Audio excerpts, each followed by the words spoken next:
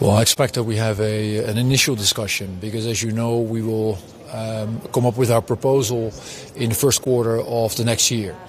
And our objective will be to continue to be in line with science and yet at the same time make sure we come up with plans that give our countries predictability, that take our citizens along and make sure that our companies can continue. And that whole package, that is in a nutshell my objective. And that is, of course, what I would like to get input on from the various ministers as well. Now, as I've always articulated, and it's true for this Commission as well as for the next, it is of pivotal importance that we make sure that two things go hand in hand.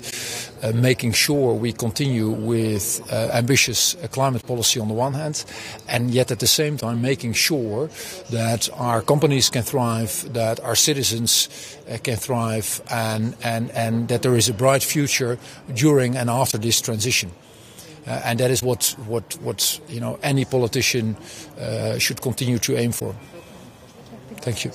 Verder is geen pers. Okay.